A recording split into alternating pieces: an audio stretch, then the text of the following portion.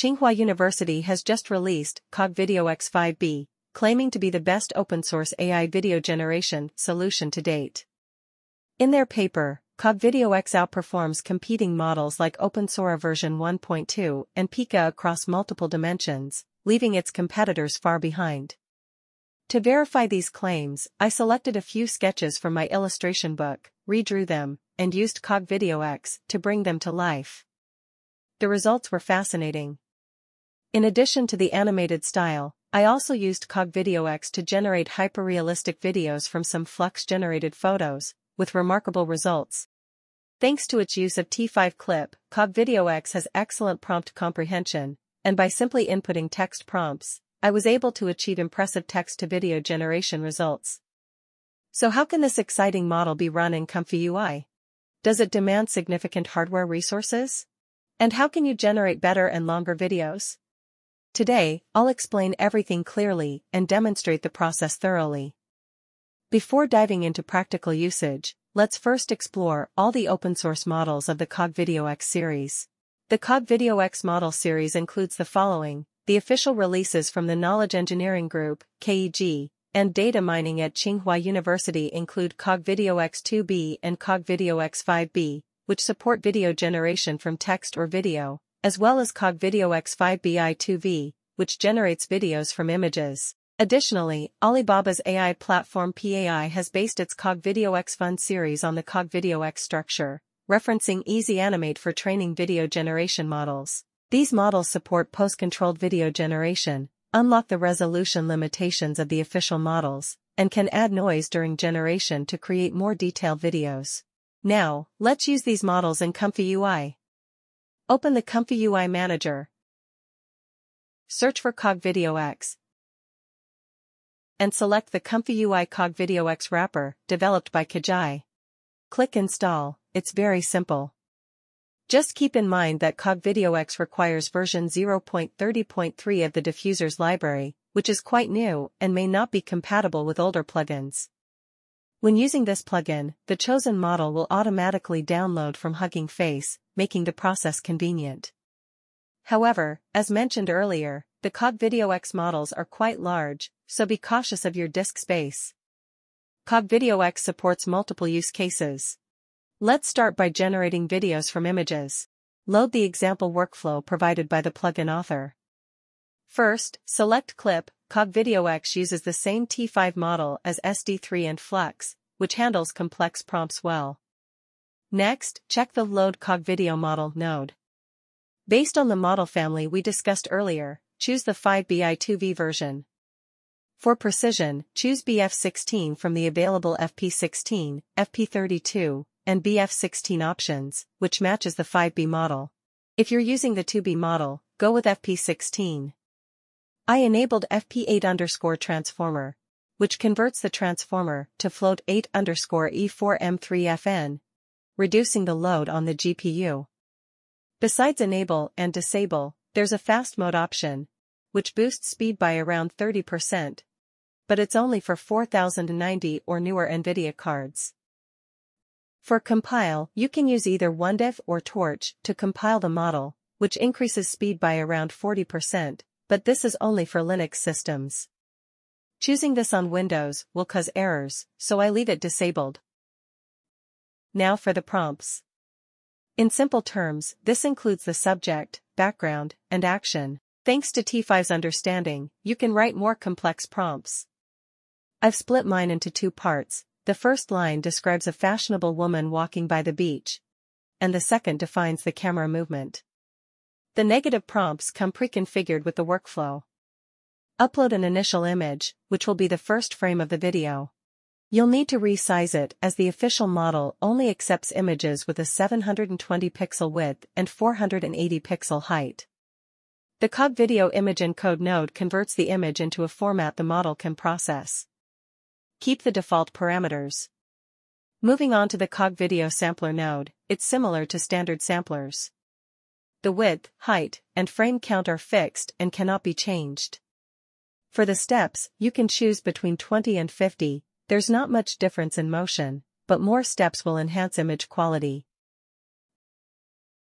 For the scheduler, choose DPM for the 5B model and DDIM for the 2B model. Leave the other parameters unchanged. The CogVideoDecode node converts the generated video data back into images. Since this process involves handling large amounts of data, if your GPU is struggling, you can enable enabling_v_ tiling to trade speed for reduced GPU load, significantly lowering the chance of errors. I won't enable it here, though. Click Run. I've tested this process, both on the cloud and locally. For 49 images and 50 steps, it takes about 5 minutes on a 4090 and around 10 minutes on a 4080. Looking at the result, the background comes to life. The wind moves the clouds. The waves crash on the shore. And the woman subtly turns her head, with her hair blowing in the breeze and her dress fluttering. It's very bright and vivid. However, in the latter half of the video, the woman's dress has some issues. It appears a bit fragmented and incomplete. Fortunately, this is a detail-level issue and can be easily fixed. Instead of tweaking prompts or re-rolling, I'll directly set up the upscaling and repair workflow. Upscaling involves selecting some suitable enhancement models from a vast array of options to add detail and increase resolution. Add the image upscale with Model Batched node. First, include a 1x detail enhancing model.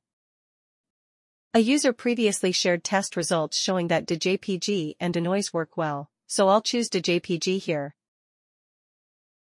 Next, duplicate these nodes and add a 4x upscaling model. I'll go with 4x Clear Reality.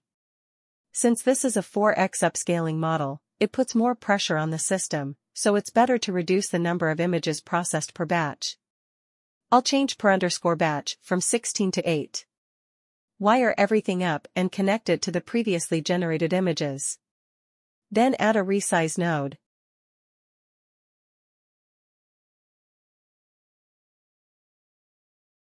Setting the dimensions to double the original 720 by 480 size. I've added some math-related nodes for easier reference later on. You might be wondering why we upscale by 4x first, then downscale to 2x. This is a common technique that reduces interpolation errors, preserves more details, and results in better quality images.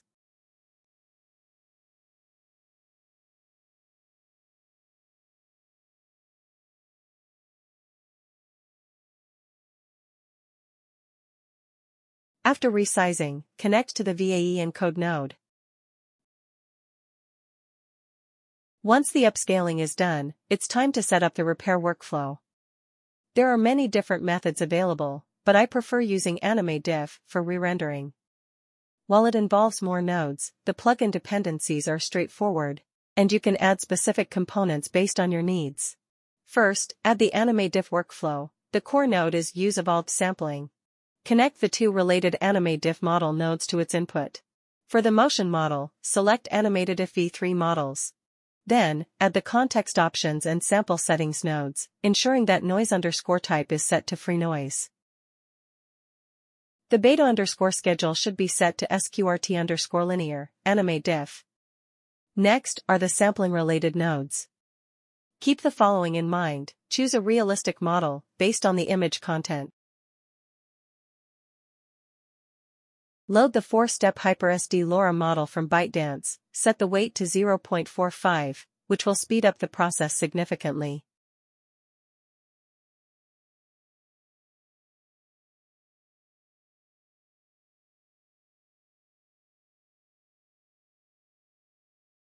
Provide a simple description of the scene in the positive prompt, and fill in the negative prompt with general terms.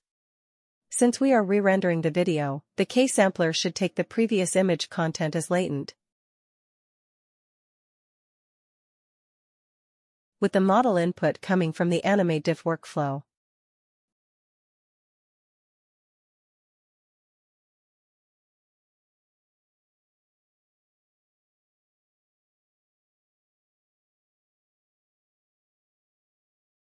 Because we are using an acceleration LoRa, set the iteration steps to 4, CFG to 1, and the sampling method to dim combined with SGM_uniform.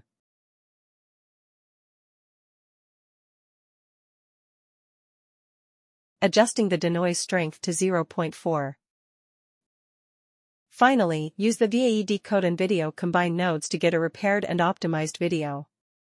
To easily compare the results, add an image concatenate multi-node. Connect the original video to image_1 and the enhanced video to image_2. Add a video combine node to display the video.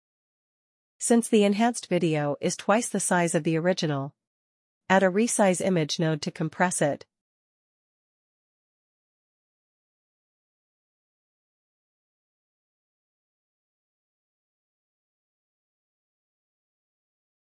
With the dimensions linked to the previously defined integer value.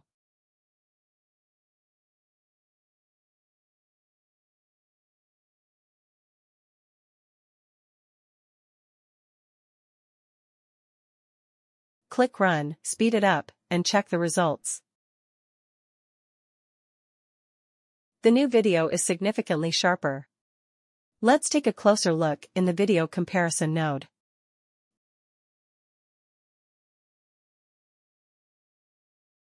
The enhanced video has more detail. Not only is the skirt issue fixed, but the character's face and the waves in the ocean are also clearer. From here, you can add additional processes like face swapping or frame interpolation with ease. But due to time limits, I won't demonstrate those today. Since the CogVideoX model only supports up to 6-second videos, how do you create longer, continuous videos? There's a clever trick. Use the last frame of the current video as input to generate another 6-second segment. Here's how it works. Delete the video quality enhancement workflow. And add a getImage or mask range from batch node. This node finds the image we need from a series of images by index. We want the last frame from the 49 images, so we enter -1 or 48. To verify, add a preview image node and click Run.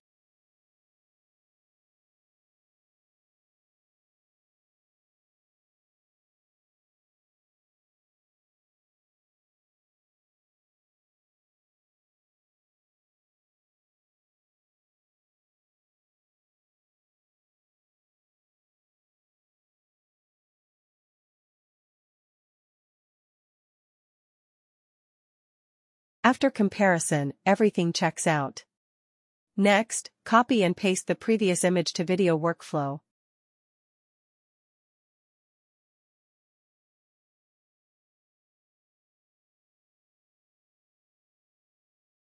Using the last frame as the input. The image dimensions are already determined, so we can skip the load image and resize image nodes.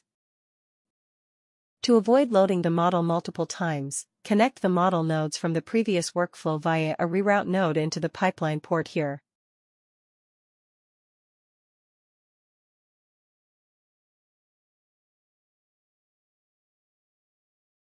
Remove any unnecessary nodes, and do the same for clip.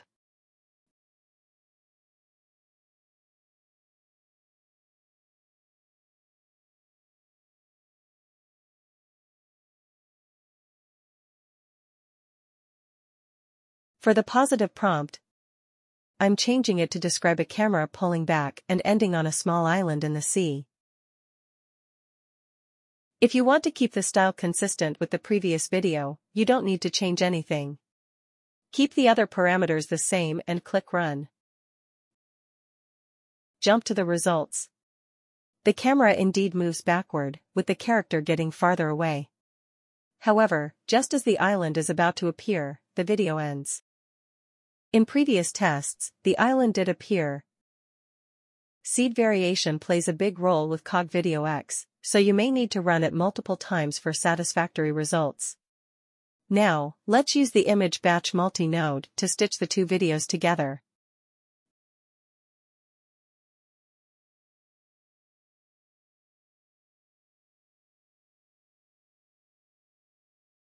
Add another getImage or mask range from batch node with start_index set to 0 and number_frames set to 48.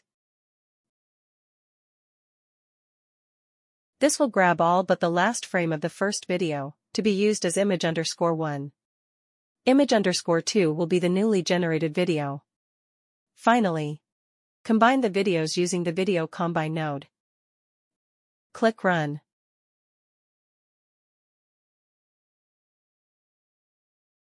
Without additional sampling, the two videos connect smoothly without any abrupt transitions.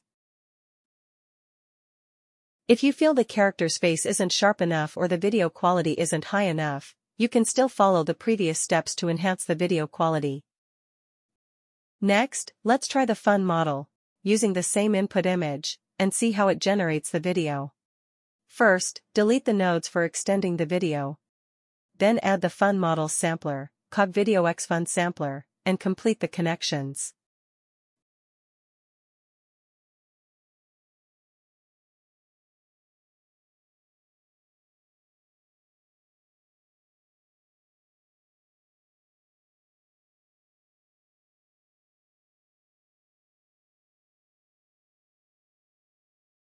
Remove the nodes that are no longer needed.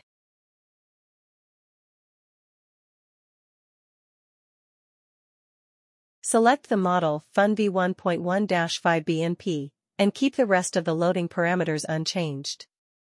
Now, let's look at the sampler parameters. Fix the seed to a preferred number. Set the iteration steps to 30, and keep the scheduler the same as in the example workflow, using DPM++.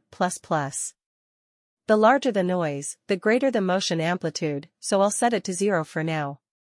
Click Run, skip the generation process, and zoom in to check the results. Personally, I think the output looks better than the official version. Both the ocean waves and the woman's dress have more significant and natural movements. Additionally, the official version only supports a fixed resolution of 480 by 720, whereas the Fun model is more flexible. So let's try with a different image. Upload a 1024 by 1024 square image, resize it to 512 by 512. And change the prompt to "This woman is smiling, and the wind is blowing her hair." Keep the other parameters unchanged and run it.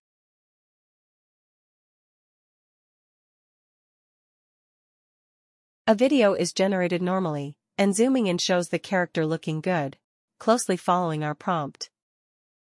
However, we might need to adjust the seed or prompt to bring more life into the background for better results. But I won't try that now. Let's look at the feature of generating videos with start and end frames, which allows for better control of the video's progression. Use load image to upload an image of Black Myth Wukong about to eat an ice cream as the start image. Since this image isn't large, I'll remove the resize image node. Then, copy the load image node and upload an image where Wukong has put down the ice cream, connecting it to the end_img port. The prompt will describe the action. Wukong looks at the ice cream and then puts it down. Click Run and let's see the result. I'll pull in the start and end frames we just defined for comparison. The video is great, smooth transitions with camera movement, a consistent character design, and the action follows the prompt naturally.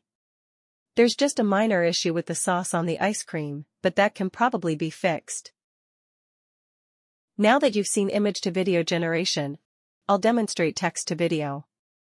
Load the example workflow provided by the plugin author. For clip, we again use T5XXL, but this time we'll switch the model to the official 5B. The prompt I used is "A Lego soldier in a suit is looking around." And since the author didn't provide any negative prompts, I'll skip them too, but you can include some quality-related ones when you try it yourself. Leave the other parameters as is, and generate the video. Zoom in to check the result. The Lego soldier looks expressive and animated. Very amusing. The official model only supports a 480 by 720 resolution, which works well for horizontal videos, but often results in incomplete frames for vertical videos. In such cases, you can switch to the Fun model. I'll change the model to Fun v1.1-5B in P, and modify the prompt to a giraffe wearing a floral apron kneads dough skillfully on a marble kitchen countertop. The sampler needs to be changed to the Fun model version.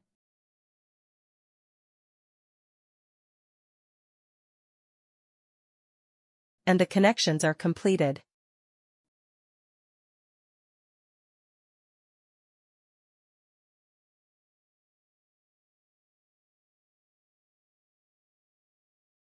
Noise is still set to 0.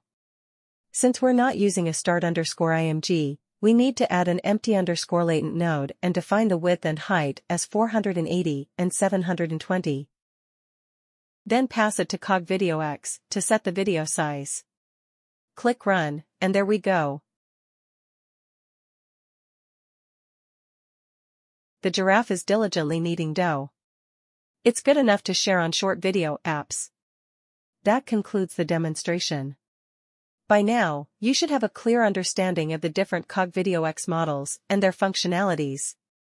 To summarize, CogVideoX is an open-source video generation model that supports multiple input types, such as text and images. It requires a decent GPU, 12 GB VRAM is ideal, but it can run locally. While image-to-video quality may not match paid cloud services like Kling or Gen 3, the text-to-video results are quite comparable, and CogVideoX offers more options. I recommend trying it if you have the resources. The CogVideoX-Fun series models maintain similar video quality to the official models while unlocking more features.